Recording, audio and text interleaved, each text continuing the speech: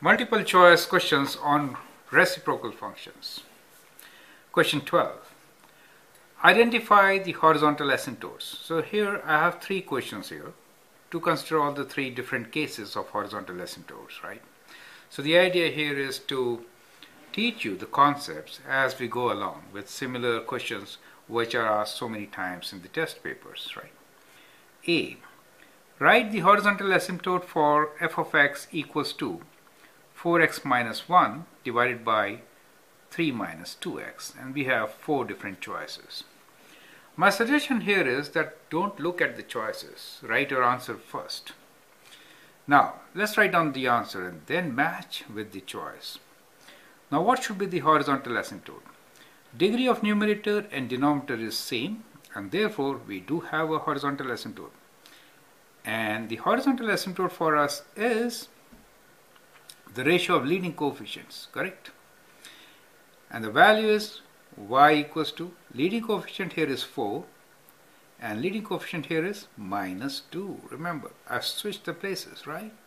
I'm not writing minus 2x or 2x in the beginning. Don't write 3, right?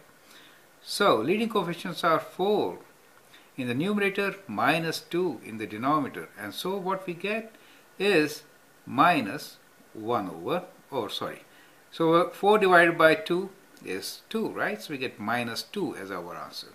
So the choice is C. Correct.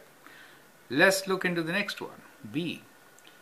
Write the horizontal asymptote for f of x equals to x plus 1 divided by x squared minus 1. Now again, degree of numerator is 1, degree of denominator is 2. That means more than the numerator. So therefore, the horizontal asymptote will be y equals to 0, correct? So that's the choice. Write the horizontal asymptote for f of x equals to x cubed minus 2x plus x divided by x plus 2. Degree of numerator is higher than the denominator, and therefore we do not have any horizontal asymptote.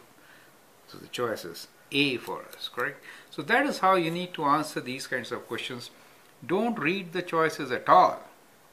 Find your answer, right? And then try to match it, right? Here, sometimes you may have answers which is not matching. Then the answer is none, okay? That is how you have to do it. Thank you.